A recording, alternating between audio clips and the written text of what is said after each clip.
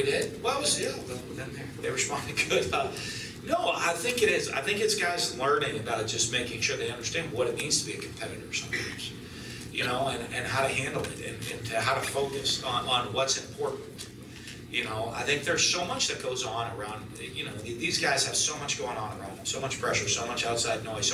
They're young kids playing the game, you know what I mean, of whether it is, you know, all the pressures from families, pressures from everybody back home, expectations, you know, that come. I mean, these guys, you know, now it starts with recruiting. I mean, everybody's so hyped up in recruiting and, you know, all of this. And so those pressures come with it, all of that. And then, you know, you're a student athlete, you're here trying to get one of the premier academic schools in the country, and you're competing in the classroom.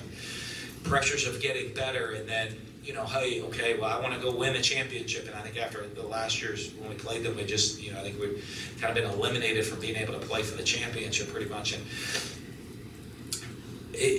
you weren't focused on what's important, which is if they're going to keep score, want to compete, you know, the motivation you need to go play the game is they turn the scoreboard on and someone keeps the score.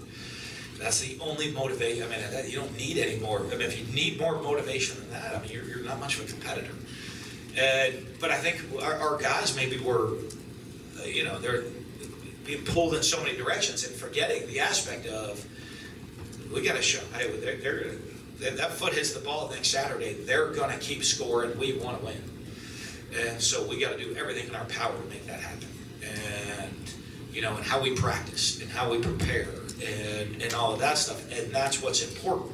And if you lose focus on that, that's when you can start to not play well.